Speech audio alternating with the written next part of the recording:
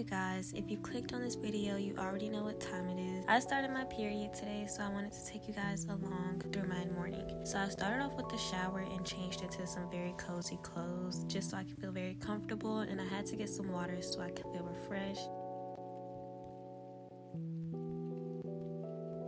So you see this pink towel. You know, sometimes when you start your period, you might just bleed through your pants, and this doesn't happen to me very often, like rarely does. I'd rather just be safe because as you can see, I have a white sheet, so I'd rather not risk that.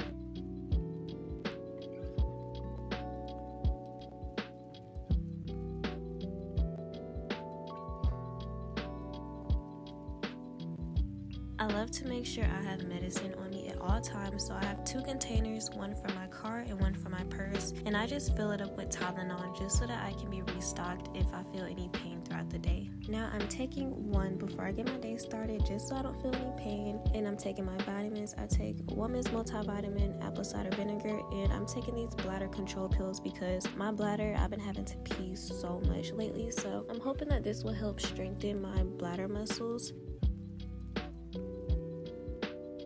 I didn't want to eat breakfast, but I knew it was good for me too, so I'm eating this cinnamon raisin bread just because I don't want to eat anything that's going to make my stomach hurt. I made one right here, but I did turn around and eat 2 because one was just not enough.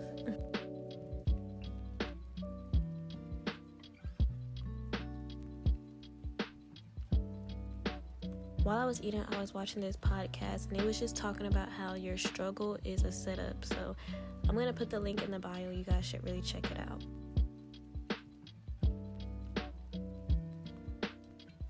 And I let my dog through the back because I did not feel like going on a walk. So I let her do her thing in the backyard.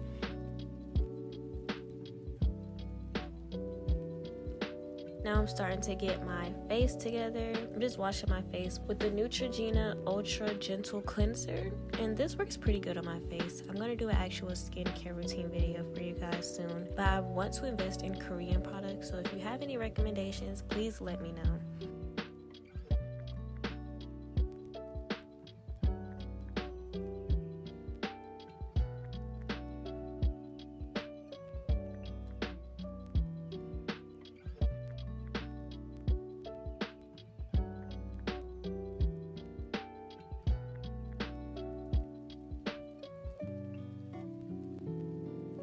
And I wanted to show you guys this emergency kit. It's not really emergency, but just a kit to have on you, just with pads and tampons just to carry throughout your purse. I got that from Shein. Hey you guys, well, it should be only girls because this is something only girls experience. Unless you're a dude that wants to know how to cater to your girlfriend on her period or learn about her period, you should not be watching this video. I wanted to go into more depth of the products that I use while on my cycle and just how I make sure to take care of myself a little better while being on my cycle, and just tips and things that can help while on my cycle.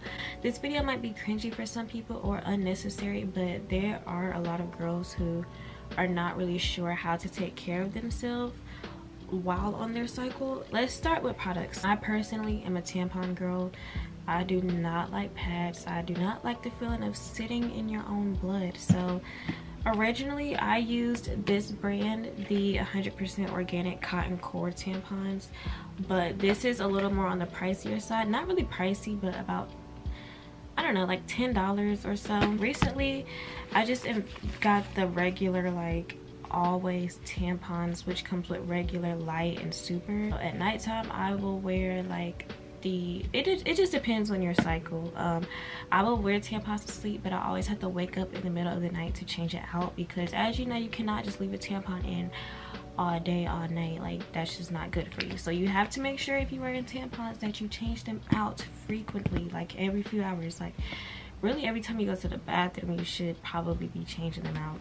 Next, for the pads, when I do wear pads, like, it's not that I don't wear pads, it's just like when it's really flowing, like, I just can't do it. But I wear the Always Ultra Thin. I get ultra thin because I don't like to feel all that padding when I'm, like, going throughout my day and stuff. I don't like the maxi pads. That's just not my thing. I have a size 3. This brand works perfectly fine for me. No complaints. I have the Always thin panty liners. I normally wear these when I'm wearing a tampon just to feel more secure, or you know, when your period is getting to the ending phase and it's not really bleeding that much, then that's when you would start to transition to like panty liners instead of tampons.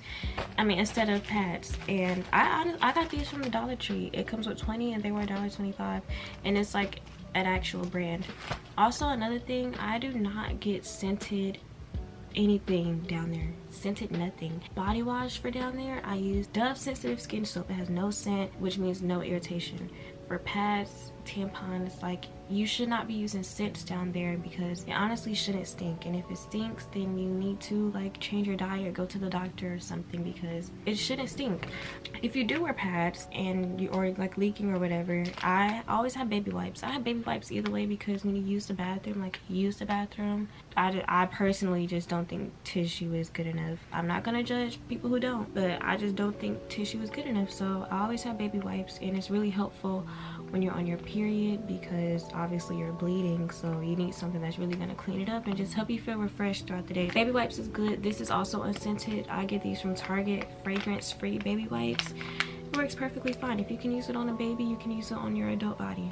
Also, another thing I experienced over the summer when I was drinking a little more, I would have really bad pain leading up to my period. Like, cramps would be terrible, and it was from alcohol. I would recommend limiting alcohol consumption really overall, but especially when you're closer to your period, because that makes your body cramp more because it's shedding more from the walls. Or I don't really know the science behind periods that well, but I know once I cut that out, my periods got way better. It was just easier to go throughout the day. Another thing, and this is religious, but I started praying because your periods really can take a toll on you if you don't have the right mindset about it. Personally, when I get my periods, I be like, oh my gosh, here we go again, because periods aren't fun, but I just be asking God to, you know, take the pressure and the pain, just take it away and just let it be a very satisfying experience. And it's weird because we experience periods every year of our, not of our lives, but you know, for a long time, and it seems like every time it rolls around, it's like, oh, here we go again, here we go again. And that's how I feel. I honestly hate sleeping the first night of my period because it's so uncomfortable. Also, going into that, if you do not know how to check for your periods coming, this is the best app that I can recommend, and it's free. It's called Flow. After you start documenting your periods, after a while it'll start to detect when your periods will come, and mine has been very, very accurate for the longest time. So it said my period was starting on the 7th. Actually, it started the 6th, but the nighttime. So either way, I was anticipating it coming. Overall, it just comes on that exact same day. When you first go into the app, it goes into details about like, how are you feeling today, and you can just like update it so that it can keep documentation of that. You can also go to like the day of the period. It'll kind of tell you like what you may experience today. So it says like your sex hormones are at their lowest, which can make you feel tired and depressed, and you know, like hormones do make you feel like that. I just love this app out of the convenience of it. It's really beneficial.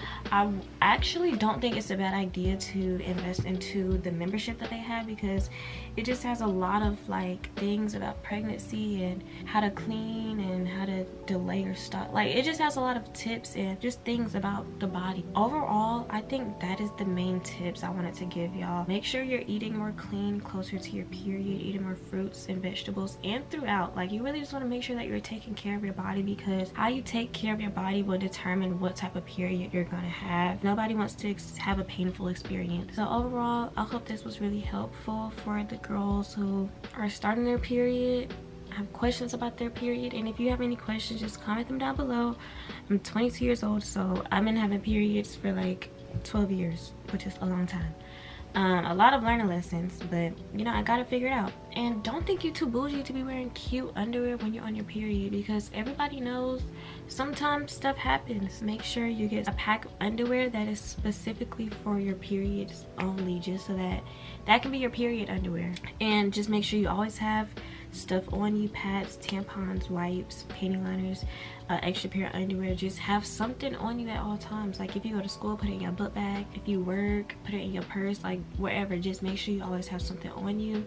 And you know, a friend might need it too. I really hope this was very, very helpful. And dudes, if you stayed around, I hope that you could have took something from this too, to, you know, take care of your girl a little better. Oh, also another thing, make sure you get your cravings, because I have cravings when I'm on my period. I like chocolate, so I made sure, like, before my period started, like, okay, let me get my craving. Okay guys, I definitely ran out of storage just now, but yeah, I hope you guys enjoyed, and I hope this was very, very helpful. If you have any questions, comment them down below, and I will see y'all in the next video.